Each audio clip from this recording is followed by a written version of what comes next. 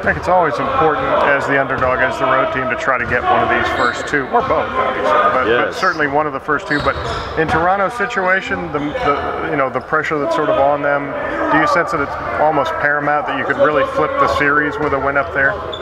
Honestly, I'm not concerned about what happened with them in the past. We look at them as a great basketball team, and we just gotta, we gotta do everything necessary to win a basketball game.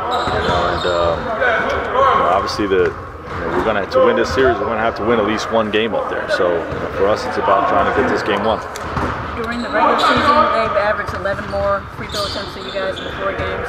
How do you keep DeMar and Kyle in front? Well, we watched a lot of tape on it today, and we try to simulate it a lot in practice today. We got to be sharp with our discipline with our hands, and with our body position, and understand that they're going to throw their bodies into us, snap their head back, and they're going to swing their arms through legal defenders and hope the whistle blows. And sometimes it blows, and sometimes it doesn't. But we've got to earn those no calls, by being disciplined with our body position, by being disciplined with our hands. Is that the kind of thing you talk to the officials about before the game? Like, hey, watch that, or or at least get a clarification on how it's going to be called. No, we know how it's going to be called, and if we reach in and there's contact on the arm, it's a foul. So we've got to get our hands out of there. So the league does a great job with understanding how offensive players play and what's a foul, what's not. It seems like ages ago, but the home season opener, George got a technical foul, George Hill got a technical foul, and Paul got a technical foul when frustration was mounting up. Do you also talk to these guys like, listen, calls are going to come, whistle's going to come against us, keep your head? I talk to the guys about not concerning themselves with the whistle. Play the game. Even now? Yes, absolutely. You can't. You have to focus on beating the Raptors, not on whistles being blown.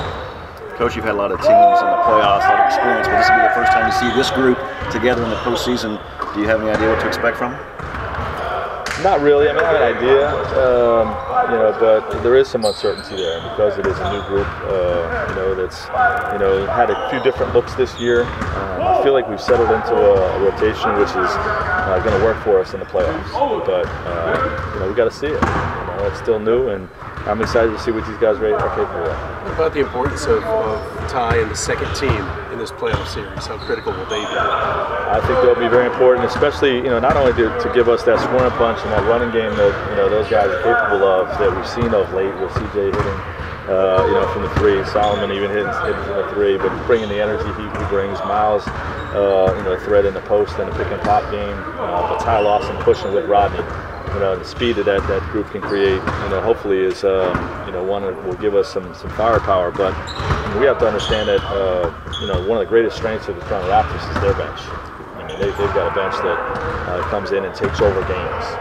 So we've got to make sure that we're able to guard them as well. Normally, active hands are important to defense. Do you have to kind of defend a different way against this particular team? A little bit.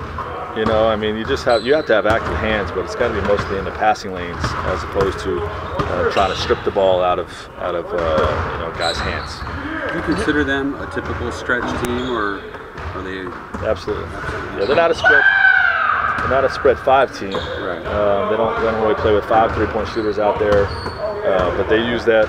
Those guys rolling the basket. Bayambo going for the lobs, and Valanciunas is just huge. He's a monster rolling to the basket inside. So, their 5s are typically rolling, but they'll have 48 minutes to spread 4. Does that mean necessarily more solo if you match spread, or will you try to beat spread with 2 bigs?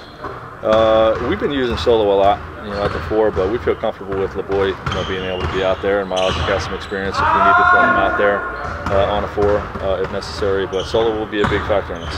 With Carroll coming back and only playing a few games late, obviously he's been a pretty good defender against Paul, and he's maybe an underrated player. What sort of a factor do you expect him to be? Is that a bit of a wild card? It is a bit of a wild card. He's not underrated in my mind. We played him in the playoffs a couple years ago, and he got even better last year. And it's just a matter of him getting his legs under him. I think he came back at the right time for them. you know, where it's he comes back, you know, right for the playoffs. Then he's got to have some games to get sharp, but he's had some games under his belt and he's looked good. So, you know, I think he could potentially be a big factor for them, but we'll see.